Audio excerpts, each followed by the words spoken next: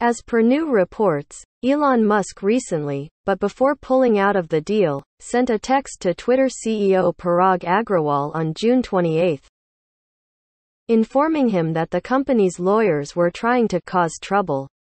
Washington.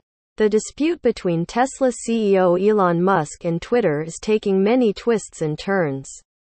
As per new reports, Elon Musk recently, but before pulling out of the deal, sent a text to Twitter CEO Parag Agrawal on June 28, informing him that the company's lawyers were trying to cause trouble, after they sought information on the financial details that Musk was planning to complete the acquisition of Twitter.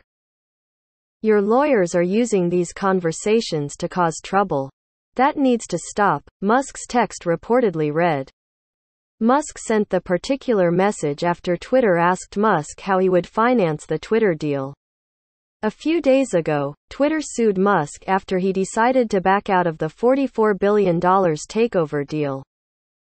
As per The Verge, the lawsuit was filed in Delaware's Court of Chancery on Tuesday, accusing Musk of hypocrisy. Twitter brings this action to enjoin Musk from further breaches, to compel Musk to fulfill his legal obligations and to compel consummation of the merger upon satisfaction of the few outstanding conditions, Twitter wrote in the lawsuit. The lawsuit marks the beginning of what could be a protracted legal battle as Twitter seeks to hold Musk to his deal to pay $54.20 per share for the company. Twitter, which is being repped by M&A powerhouse law firm Wachtell, Lipton, Rosen & Katz, alleged that Musk looked for an escape from the deal, which required a material adverse effect or breach of contract. Musk had to try to conjure one of those, the lawsuit stated.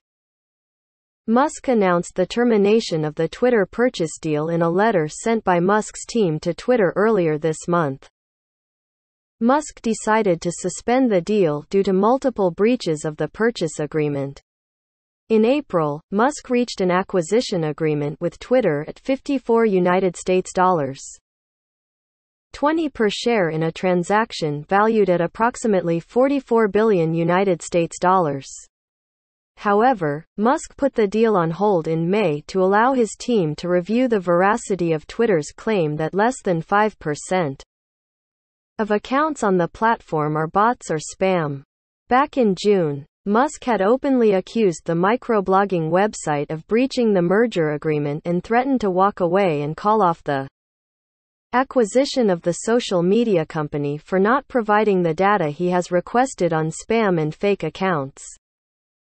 Musk alleged that Twitter is actively resisting and thwarting his information rights, as outlined by the deal, CNN reported, citing the letter he sent to Twitter's head of legal, policy and trust, Vijaya Gadde. Musk demanded that Twitter turn over information about its testing methodologies to support its claims that bots and fake accounts constitute less than 5% of the platform's active user base, a figure the company has consistently stated for years in boilerplate public disclosures.